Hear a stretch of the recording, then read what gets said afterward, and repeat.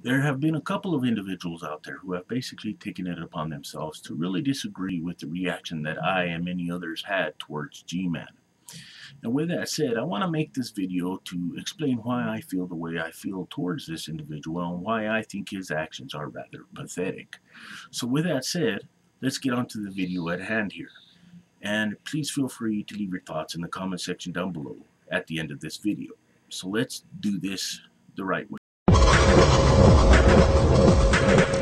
Hello everybody, the Quiet Atheist here. Now I would like to start by saying that this is probably going to be the last video that I ever make about G-Man. I just don't think that he is worth talking about anymore, because when it comes to G-Man, I don't think that he has any kind of ground to stand on in any fucking way, shape, or form. I think that his credibility has pretty much been shot due to the recent stunt that he has decided to participate in.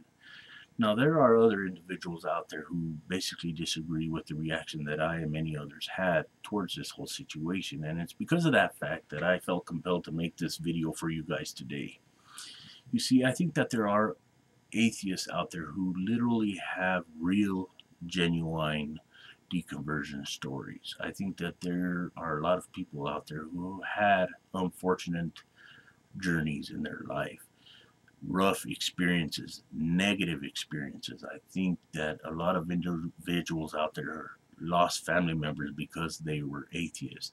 I think a lot of individuals lost their wives, lost mothers, lost everybody that they've known and loved because they were atheists.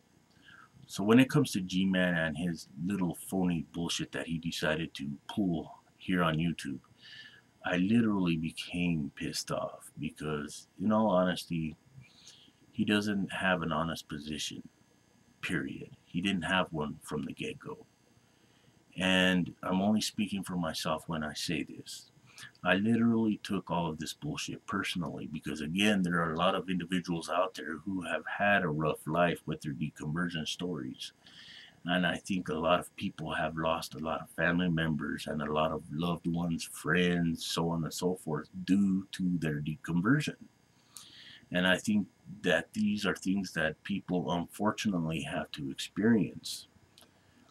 And G-Man literally spit in the face of individuals who were literally willing to help him in any way they can.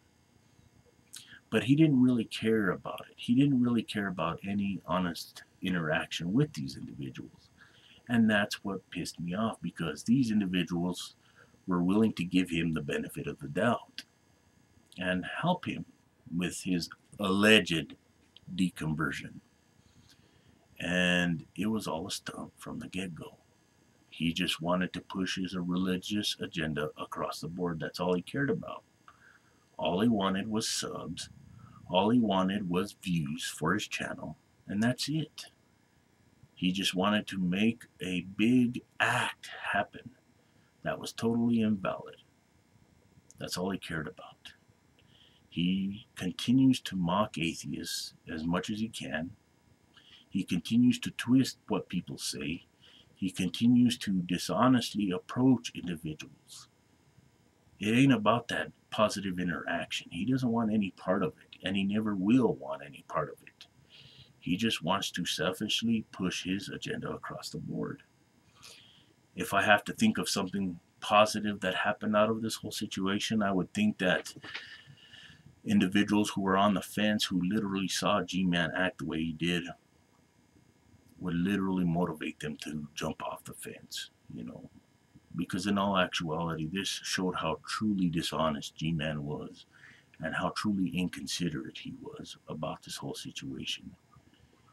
I don't think he really cared about any of the individuals that were affected by this, you know, because like I said, there were individuals out there who were willing to give him the benefit of the doubt, who were willing to help him in any way, shape, or form that they could. But he literally showed how much of an ass he was, and he basically spit in their fucking face for it.